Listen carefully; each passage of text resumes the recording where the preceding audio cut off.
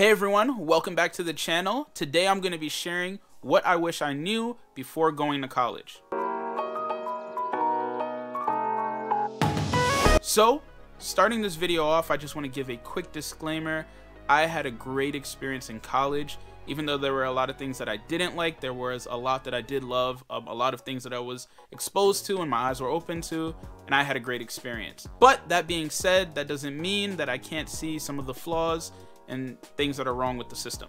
So just to start off, I want to say that all of the money that you're getting to go to school, you need to look at it and pay attention to it very closely. Financial aid from the government is not free. So there's two forms of financial aid that you can get from the government. It comes in the form of loans and it comes in the form of grants. Grants are money that you don't have to pay back. Loans you do have to pay back. So it's important to keep that in mind. Look at the loans that you are getting, look at what you're accepting, and look at the terms of those loans that you're getting and when you have to pay them back. Next, look at the grants. Those grants are not just free money. Grants are something that you don't have to pay back, yes, granted.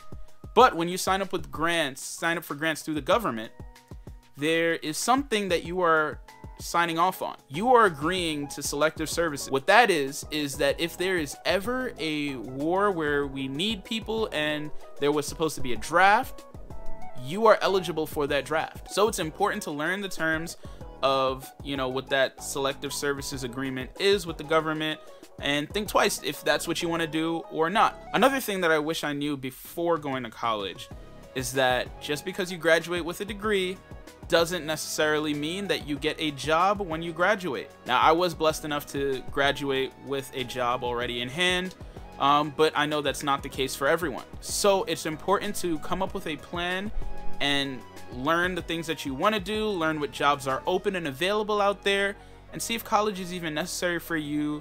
Is this something that you want to do? Now, all of this being said, some of the positives that I got out of college were some of the relationships that were able to be made, a lot of the things that I learned, not necessarily just academically, but about life through a lot of those same relationships that I've built through college, the friendships that I've built.